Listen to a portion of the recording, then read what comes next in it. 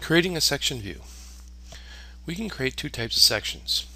One is a building section, so a full building section, we're going to cut through an entire building. Or we have a wall section where we're going to cut through a wall to show the construction of a wall.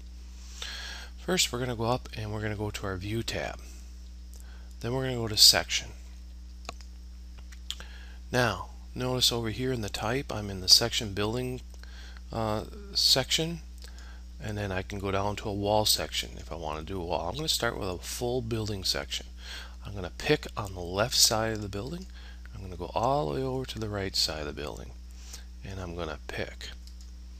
Now, Revit builds the section view line.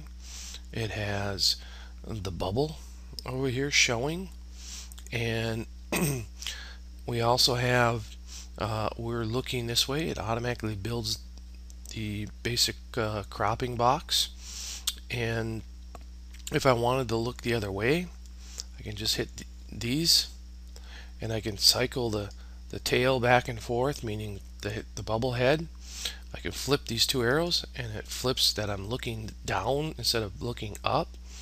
Okay, so the arrowhead points in the direction that we are looking.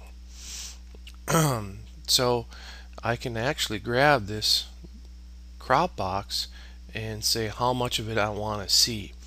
So if I don't really want to see, you know, the exterior walls, I can just crop it down here. But it generally does a really good job of intuitively finding where to crop it. And when I'm done, I can hit enter, and now I got my section line built in. Now let's build a wall section. I'm going to go up to my View tab. I'm going to go to Section. I'm going to come down here and pick Wall Section. Now I'm going to pick over here through an exterior wall and pick here. And now you can see I might want to just drag this in a little closer to the wall. I don't want to get past the wall too far. Just want to show that wall section. I can hit enter, and now I have a wall section.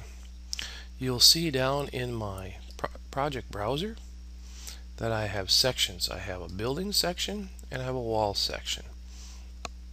I have various ways of seeing these. One, I can double click on the section 1 over in the project browser, and that'll take me through, and so I can see right through the building. I can go back to the first floor plan by double clicking. I could also click on this bubble, and that will take me there as well. And I'll go back to the first floor plan, and I can hover over it. I can select it so it turns blue, just one click, right click, and I can say go to view, and now I got the wall section there. Alright, so I have three different ways of seeing a section, and I can just double click on them is one easy way. I can click on the actual bubble, and I can highlight it and right click and go to view.